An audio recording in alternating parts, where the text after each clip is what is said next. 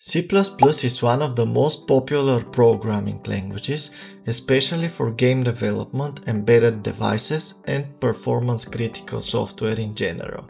Yet, most software engineers don't have warm feelings for C++, including ones that actively use it. C++ has a very steep learning curve, being very hard to learn for new developers, especially when compared to other languages like JavaScript or Python. Some concepts like templates, metaprogramming, object lifetime, and manual memory management often overwhelm even experienced developers. Another reason for the complexity of C++ is the relatively small standard library compared to other languages.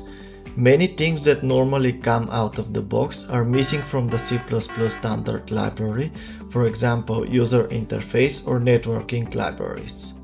Many other features were missing and eventually added with each language version, such as multi-threading, time, file system, and other libraries. So, in C++, you often have to manually implement some basic functionality that is already present in other languages.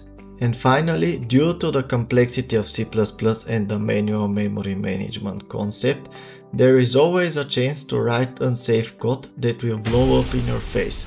No matter what tools you use to catch such issues, memory safety is not guaranteed on compiler level, so there is always a chance for vulnerabilities. Nevertheless, C++ remains one of the most robust, flexible, fast and powerful languages.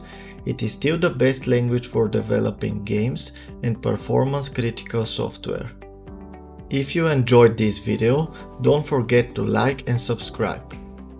See you around!